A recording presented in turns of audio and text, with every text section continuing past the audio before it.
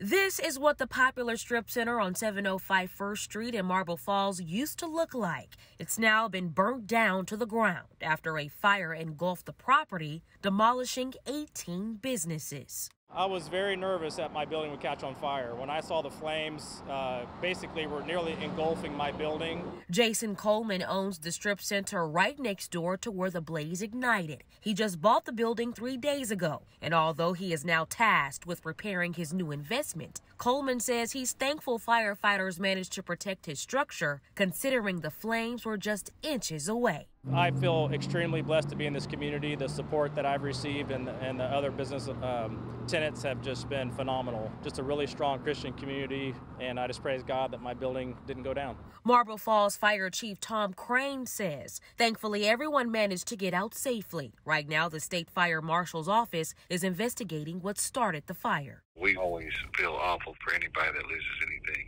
business-wise, personal-wise, or anything like that. I will say this community of Marble Falls has stepped up with us, with the public safety, ever since this has happened, and they've just been bringing and supporting us. That's made it really nice and easy for us to be able to do our job. He grabbed a hose, and we were holding it back for about 5 or 10 minutes before first responders came. These two men were eyewitnesses and say, after smelling smoke and seeing people evacuate, they jumped in to help fight the fire before officials could make it to the scene. They say many in the close-knit community are sad to see the strip center gone. That's a very historic building, especially for small towns. Like historical buildings, especially next to the square, are really detrimental to the population when they go down.